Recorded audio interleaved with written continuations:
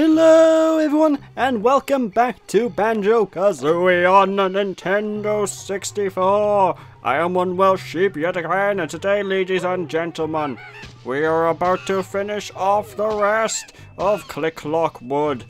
Back to you, Tom.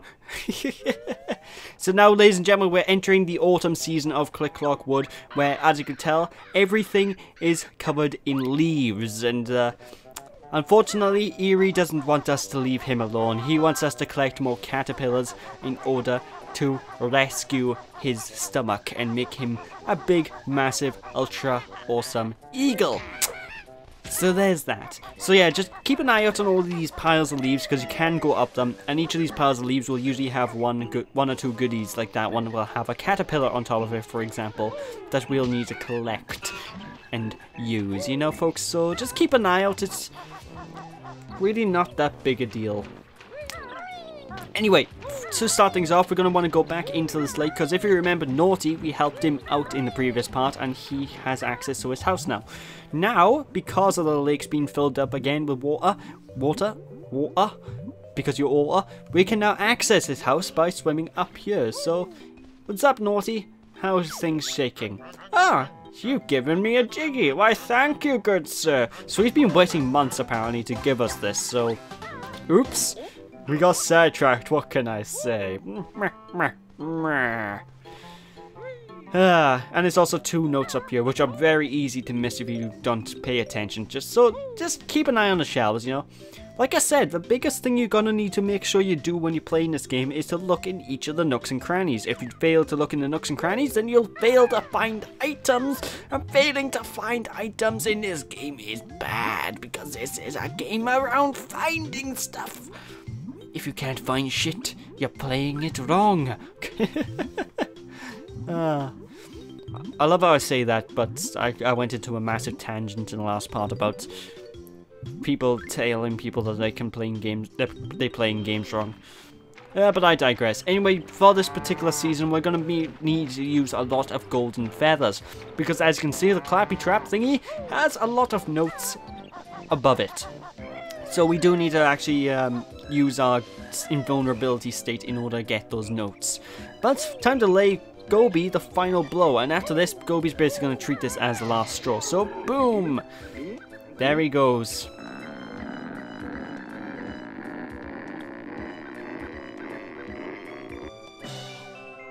Look at that, it's so beautiful. Now, Gobi by here is going to actually state that he's going off to the lava world, and that was actually, there was originally going to be a lava world in this game, and I believe it was also meant to be an ice level as well. It was meant to be a double level. Now, that stage, as many of you may know, actually got moved to the second game. So Gobi does actually still go to that level. It's just not in this game. Gobi's going to be there in the second game, and well, we're going to see him when we get to that. You know, folks, we're going to see them next time, in the next game, which will probably be in another year or two. Because like I said, I do these way in advance, ladies and gentlemen, and according to my list of games to record, the Banjo-Kazooie's way off. But I digress. Anyway, moving on up by here, it's time to collect the rest of the MacGuffins that are in the area. And as you can tell as well, in autumn, these birds that are inside all of the walls, they've increased in size. What does this mean? Absolutely nothing. This actually makes them easier to hit, in my opinion. So yeah, just be careful anyway, because they can easily clip you. What can I say? And also, as I said, using one wing requirement in this level, we do need to use it to jump on the clappy things in order to get the notes the clappy things are holding. Why are the clappy things holding notes? Because Gruntilda hates us, and she decided, I'm going to put these notes here. Seriously, who is putting all these notes in this world, by the way? Is it Gruntilda doing them, or... I don't know. I don't think it's ever said who puts all these notes in these worlds, and what the meaning of the notes are. I don't think Gruntilda will put them there, but then again, Gruntilda there earlier on said she'll make the game harder because we got one jiggy. So maybe she's a game designer throughout all this, and she's just giving us a fair chance. Maybe. I don't know, I'm just guessing. Anyway, what am I doing? There we go. I don't know what I was planning then. Time to head on into Mumbo's hut for the umpteenth time, and inside the hut this time is a caterpillar, so be sure to pick this up before leaving. And Mumbo's too busy sweeping up his rug to give us a hand with magic, so unfortunately we can't use Mumbo's magical powers. But we do need to come in here anyway, because otherwise we will not be able to pick up the notes, and otherwise we will not have a musical time. Oh god. I still find this... Actually no, that's something I'll talk about in the future, because I never know what the future might bring. But, yeah, I do like this level as well, especially with all the leaves and stuff popping down from the sky. And I think this is one of the levels that runs the most smoothly as well on the N64. Like, I think this pretty much runs at 60 FPS without pretty much any real drops in frame rate. Well, any real noticeable drops in frame rate anyway. So yeah, this is one of the best running levels. And Banjo-Kazooie, the first one, is pretty good in terms of performance. Like, it sometimes isn't perfect. It'll still have its sort of frame rate hiccups and what have you. But compared to the second game, it's not that bad. Because for those of you who don't know, the second game, Banjo-Kazooie, you feel like the N64 is trying to kill itself when playing that game. Because the game is literally pushing the N64 to its absolute limit. And the fact the game was rushed, so it probably didn't help. They didn't really they didn't have the chance to optimize it for the console that well, which is a bit of a shame. But yeah, when we get to Banjo-Kazooie, because I'm going to be tackling the N64 version of that game as well, just like I am doing with this version, you're going to see the frame rate take a nosedive in a lot of parts, so it could be a bit tricksy. What can I say? Anyway, just be sure to check out the entirety of all these trees. One of the big things I always do in this world is I always check the outside of the tree first, where all these little alcoves and stuff are. Because, you know, there's always MacGuffins and stuff around them, you know? And then once I'm done with all that, I start to move up to the next tier of collectible areas. You know, I move up to... basically, I take on this level in tiers. I go through the bottom, then I go up a tier, then I go up another tier, and, you know, I collect everything on my way. At least that's my particular way of doing things. I don't know how everyone else does it. It's probably a similar way. Anyway, sorry for the quick jump cut there. Basically, I failed this way too many times and it drove me mad, so I figured I'll cut to the correct, you know, to when I succeed. Now, collecting these Mumbo tokens at this point is completely pointless as well now, because the B power-up that we collected was the very final... Oh, for Christ's sake. Well, I'm not going back up that route, I'll tell you that much. But the Mumbo tokens are useless now, because we already have the last power-up in the game, so the Mumbo tokens are just there. If you want to collect them, you can. Don't know why you would want to, but you can get them. The biggest thing here now is just sort of collecting all the necessary stuff, like all the caterpillars in the world and all the notes and what have you. I believe we only need 10 caterpillars in order to actually help Eerie the Eagle. I could be wrong, but I think that's all you need. Again, don't quote me on that, because I wasn't really paying attention earlier on to when Eerie was talking to us, because Eerie did tell us how many we need specifically, but... yeah, I digress. Anyway, be careful as well as a caterpillar on this beehive, which you can easily miss if you don't want to pop into the beehive. Which is a bit stupid, because I do recommend popping in here, because obviously there's notes, and there's a caterpillar inside as well, so... it is wise to come in here and just look around. It's always good to find the correct ways to go, you know, ladies and gentlemen. You get to know the right ways, you get to look in all the corners, nooks and crannies. Anyway, I don't think you can... I wonder, can you get hit by that Zubba there? Like, I assume if you jump into it, you'll get hit, but... I don't know. Actually, now that I think about it, the beehive music's actually quite creepy. It sounds very alien-ish. I think it's because the instruments they use are usually used in these games when aliens are in the area. Like, it's a wee sort of noise to it, you know? It's creepy as hell. Could just be me thinking that, but... no, I'm pretty certain it just reminds me of aliens, you know?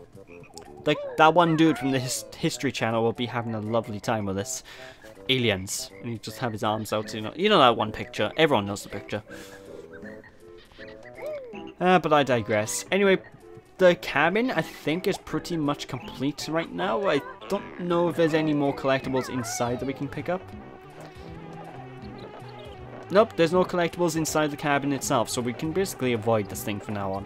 And there's nothing above the cabin, but there will be items on top of the roof in the ice part, you know, in the snowy bits, which is obviously the winter season. So just look around the backs and stuff just in case anyway, because you never know. That's what I always like to do in these games. Even if I'm convinced something's not there, I'll still look anyway just in case, because these games are based around exploration, and if you miss something, it can drive you up the wall, because you have to explore every nook and cranny of the levels. And this only gets worse in the next game, because obviously the level size is bigger. Like, the size of this world in particular is pretty much a good, accurate representation of the size of the levels in the second game. Like, I think the first level is bigger than this level in the second game, you know, folks? It's insane. But anyway, now with Nabnut here, because he decided to eat all his acorns like a numpty in the last season, what we need to do is we basically need to go across this tree top around the similar area that he's at. And we need to collect all of these acorns to feed to him, because otherwise he's going to be screwed when the winter time comes, you know, folks? So let's just go and help this guy out, and while we're at it, loot his house. Now, why he can't reach this one acorn that's on his shelf is absolutely beyond me, but that's one of the acorns we're meant to give to him, so screw it. Just grab it while you're here, you know? Honestly, I kind of like the fact that a lot of this level is a lot of fetch quests and stuff. It's a neat way to make more collecting this stage work, you know? Because otherwise, I can't really think about how they would be able to do. No!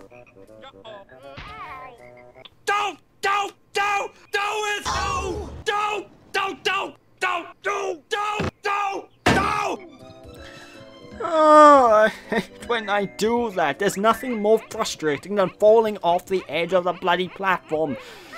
God damn it, it happens all the time. But yeah, I find it interesting that a lot of the quests we need to do in this world are really fetch quests, because you can't really, now that I think about it, you can't really do... I'm trying to think. My brain is failing me.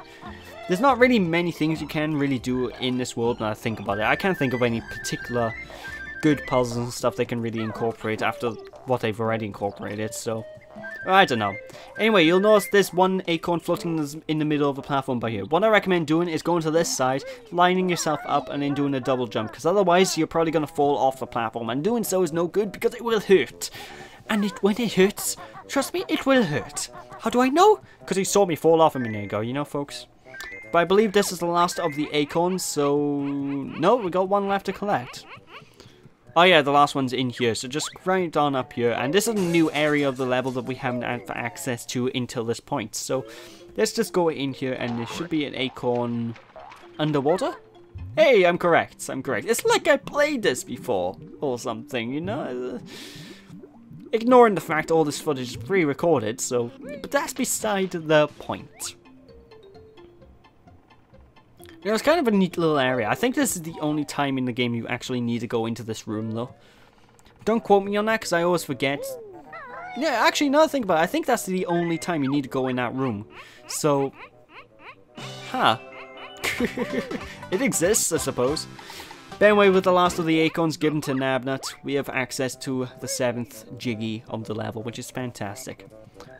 Like, the Jiggies sort of speed up for a short while in the stage, but I think I was wrong when I said in the last part, like, the Jiggies will start to ramp up in speed of collecting as we get on, because in this particular season, they seem to have slowed down, or is that just me? It's probably just me, I don't know. But I digress. Just by climbing up the tree normally, you'll actually have access to the switch as well that opens up the next season. And I do kind of like how the switches for each of the season you'll find if you naturally explore, you know, they're not really tucked away. They're just in very easy to find places, which makes me happy. But it's time to feed Eerie the eagle with all these caterpillars so he can grow into a gigantic eagle. And this basically unlocks the another Jiggy for the next season as well, because when we go to the next season, obviously he's going to be transformed. He's going to be a massive beast, a massive vulture of the skies. He's going to be a bird of freedom, if you will. Because Americans have this thing with eagles. I don't understand it personally myself, but they have it. Anyway, just jump on up here and be careful not to fall off this nest, because what I find is because of how how blurry the sides of the nest looks, the textures, I tend to fall off because I keep thinking the hitbox is a little bit larger than the nest itself. So you can probably have a bit of issues with that if you don't know what you're doing. But yeah, I digress. Also, I don't understand. There was a caterpillar behind Eerie there. Couldn't he turn around and eat the caterpillar himself? Why did he need to wait for us to feed him manually? I don't know. Anyway, we can continuously collect more caterpillars from this point onwards, but there is no reason to, ladies and gentlemen, because the caterpillars, they do nothing. They are pointless. They do nothing. And I think we're practically done now with the autumn time. I think there's not much more we can do. We do need to still collect that one Jiggy that's on our flower. However, I completely forgot about it when I was recording this, so don't worry, we'll pick it up later on. I just need to do some editing to get to it, folks. So don't worry your pretty little heads about it. I will be picking up that Jiggy. It'll be the last Jiggy I get up on the stage, basically, so yeah, there's that. But from this point, in the next season of this world, I have to talk about is things become a hell of a lot less linear. Like, in this stage right now, things are really linear, and it's very easy to simply go on a straight path and collect everything, right? In the next stage, it's very loads of items are tucked away, it's very tricky to find everything, so there's going to be a lot of wandering about. I'm going to pre-warn you, because, again, I don't know. It's like they saved all the notes and stuff for this area as well, which makes it kind of frustrating to get through. But of course, you might remember the snowman mooks from previously in the stage. Well, they still exist. We still have to deal with the snowman mooks. So there's one of them there on the top of the hill. And you might be wondering, how do you take care of a snowman mook? Well, outside Mumbo's hut now, instead of the shark pad or instead of Wellingtons, we have access to a flight pad. So now we can fly freely. There's also a flight pad on top of this here formation, but I've never been able to jump. I don't even think you can jump up to that normal formation there without flying, so yeah, I don't know. But as you can tell, the floor by here is iced over, with the exception of this one area. So now it's time to jump on inside the iced area. There we go. Yes, that's right, swim under there. Icy water takes double air.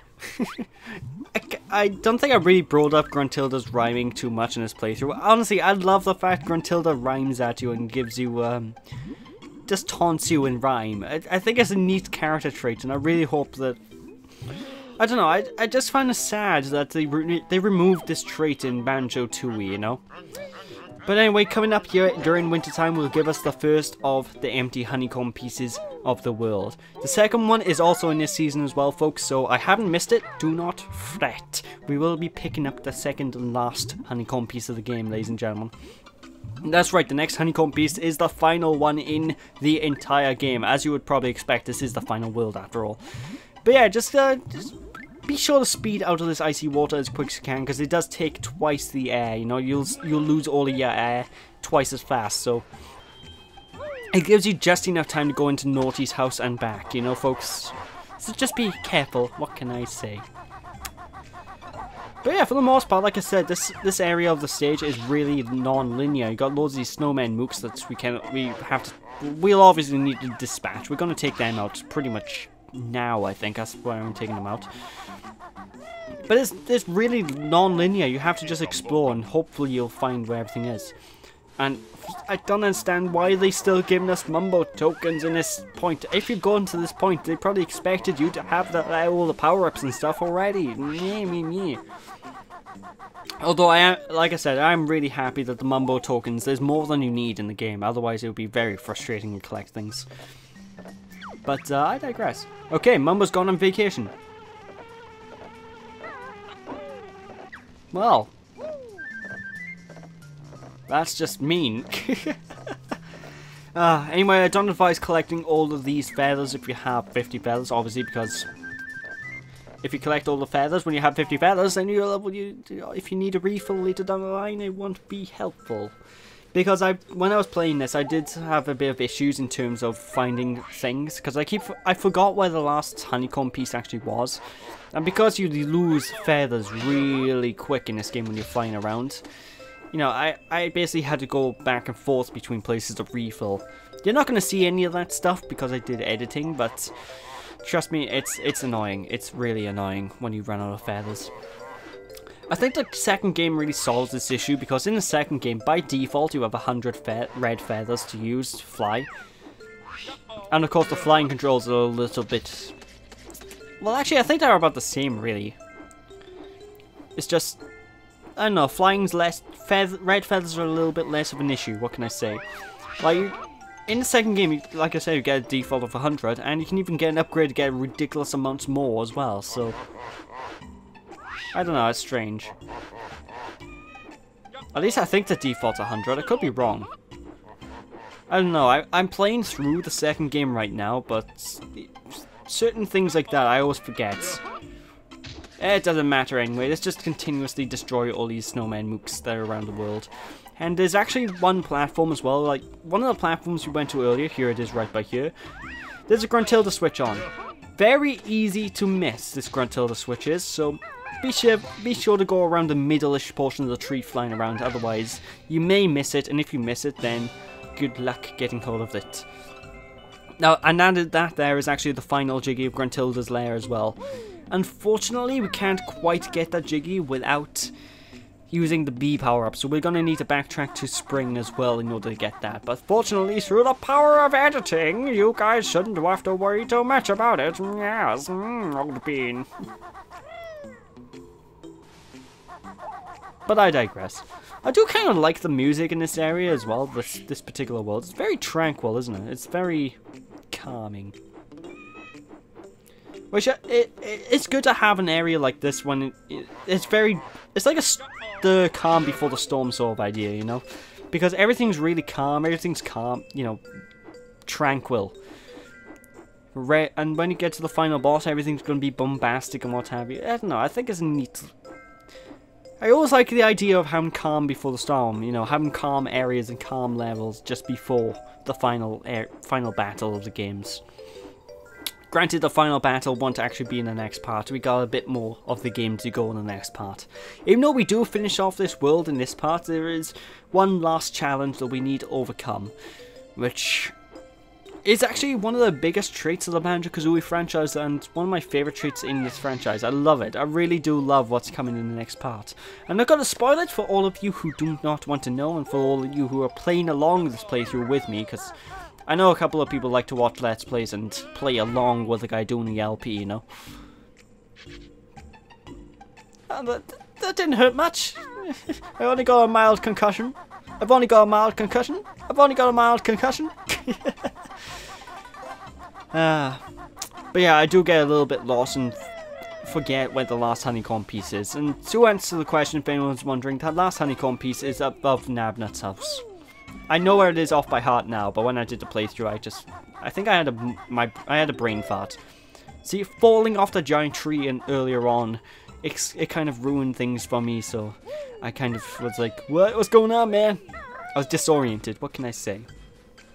Anyway, be careful as well when you're walking on all these tree branches, because this game does have ice physics. I don't think I brought this up back in Freeze Easy Peak, but whenever you're in snowy areas, you will slip and slide across the area, so it's both safer and more dangerous to use Kazooie, because when you use Kazooie's Talon Trot thingy, you'll have more traction, but it's also more dangerous because Kazooie's Talon Trot, well, it's a bit harder to control than normal Banjo's running, just because of the sheer speed that she runs at, so you know, it's both a good thing to use her. Whoa, Jesus Christ, camera, whoa now. It's both a good and a bad idea to use Kazooie's Talon Trot, you know? And what I try to do there, I don't recommend doing. No, most people it's probably best to just jump off, but me, I had to be a daredevil. Speaking of which, Daredevil, good show, good TV show. I advise people to watch it. Like, I was watching it on Netflix not long before I started this LP, and it's a pretty good show. I'm enjoying it. The first season just finished, so yeah, check it out. Anyway, you might notice that now this cabin on top of the tree, this tree house if you will, is now closed off, but there are still collectibles we need to collect on top of this thing. So just jump on the top of the roof, and it's kind of I don't like when you have to jump onto the top of these roofs and get Kazooie out, because what I find is I either activate the talon trot way too quick, or I push the Z button too soon, which will cause me to do a ground pound, and when I land, then because I don't have the traction I need, I'm gonna slip right off and die. So it's kind of annoying when you mean no.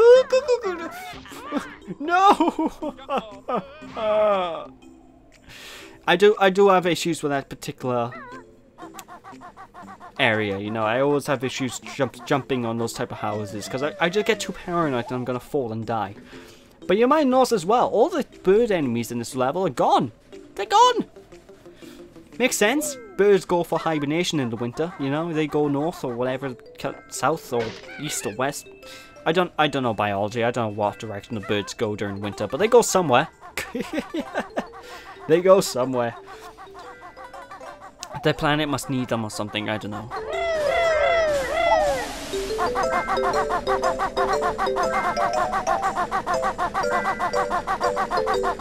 This music's so nice. I don't know. I cannot stress enough how good the soundtrack is. It just sounds so good. I know Kazooie's noise is sort of hovering over it right now, but seriously. Anyway, I do recommend popping in here if you want to get hold of extra feathers, which I do. I thought I cut this out. Apparently I didn't. Apparently I didn't. I edited something out. I'm just not sure what, because it doesn't matter anyway, it's beside the point. It's time to leave this area. And do more stuff.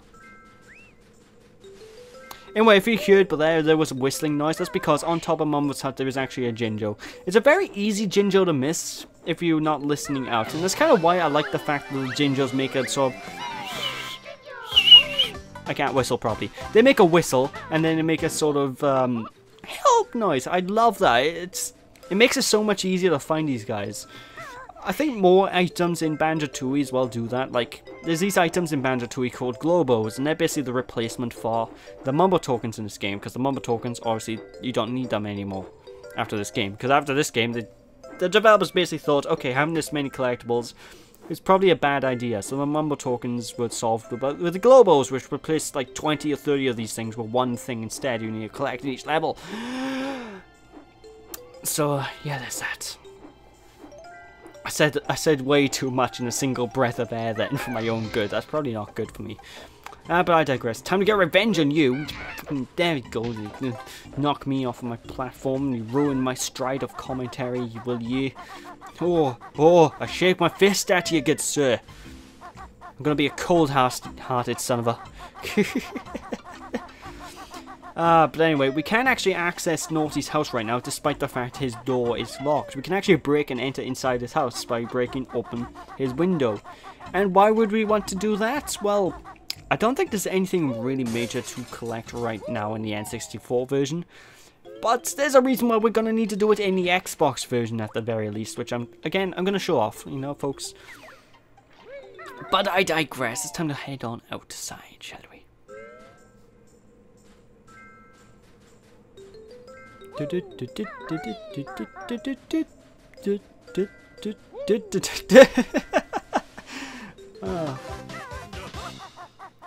Like I said, there's a lot of just wandering around with this particular area, folks. You know, when you get, even when you know the game back and through like I do, if you play like me, you still don't play this level too terribly often. Like, this is my least played level in the entire game. I don't really come back to the stage to play it too much. So I do find myself, you know, wandering about and... Why the triumphant music? But I do find myself sort of wandering about, you know, I always have issues. Hey! Nabnut has a little female buddy. Looks like they might have been having coitus or something of that effect before we came in. Good for you, pal. Good for you. I love when people have young love and whatnot. But yeah, if you're wondering about the triumphant music, again, that's going to be solved when we get the Xbox version again. So for now, we can just simply assume that the triumphant music is all because Nabnut had sex and he's happy.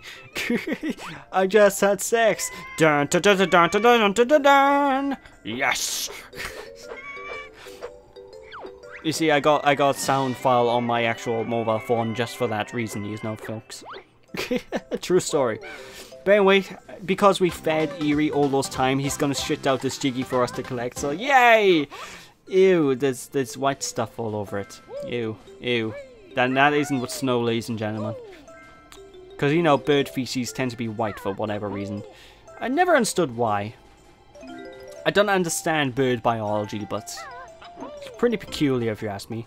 Oh, thank God for that, the 100th note. Like, one of the things I find worst about the stage is I always die when climbing this tree. I always have a tendency to die, so when I get 100 notes in the stage, it's like getting a huge weight lifted off my back. I just feel so happy, you know, folks?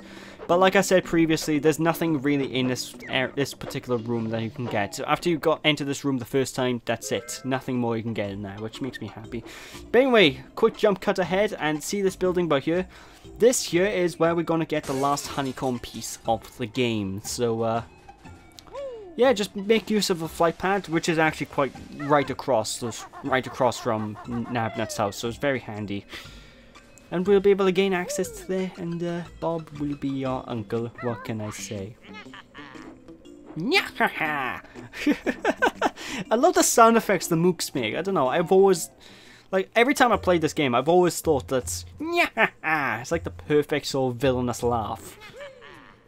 I mean, listen to that. It's so... I don't know, it's such an upbeat enemy. I gotta kill that Banjo. But I digress. With that, ladies and gentlemen, that is the last honeycomb piece, and with that, our health is now maximized. Our health cannot get any bigger whatsoever. Or can it? Well, our health can get a little bit bigger, but that's something for a bit later down the line, just before the final battle, actually, so I'm going to save that. But back in autumn, time to get the last Jiggy that we missed out on. Thank God for that. We are now finally done with Click Clock Wood. Whoa! Round of applause, everyone. Where's my applause? Thank you, thank you, thank you. I am the greatest. Yes, look at that stats. Yes, yes. And as you can check, we have completed every single world of the game up until this point, ladies and gentlemen. It's all done. It's all dusted. This game is almost done. All we got left is one more Jiggy in Gruntilda's lair, and we can basically head directly to the final area, the final boss battle, where we can take on good old Gruntilda the Witch and finish her off once and for all, son. Yeah! But first things first, we do need to go back to Mumbo and transform into our bee form. And transform back, you know. Also, one quick speedrunning tip as well. If you're under the water, you swim faster underwater if you're holding down B than if you're on the surface of the water itself. So it's a little something that you can probably make note of if you need, if need be. If you want to be faster, swim under the water. At least I think so. At least it feels faster, you know, folks. I don't know. Yeah, but I digress. Anyway, I cut back to B form just to, you know, so you guys don't have to worry too much about me. I cut ahead. And one thing that kind of bugs me is, you know, normally whenever you get all of the Jiggies in an area, Banjo does that sort of gah-huh noise. Whenever you're in a transformed state, the transformed states don't actually have an animation for that. So they don't really bow down or anything, which makes me getting this last Jiggy now kind of saddening. Because you'd think the last Jiggy should have like a bow down and an applause and a great fanfare, but no. You just sort of collect it and the triumphant tune goes and you can just be on your merry way.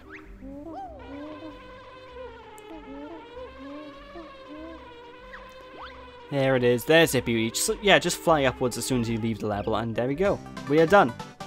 That is every Jiggy in the game, ladies and gentlemen. Banjo-Kazooie is now effectively 100% done. We have gotten every collectible needed for 100%.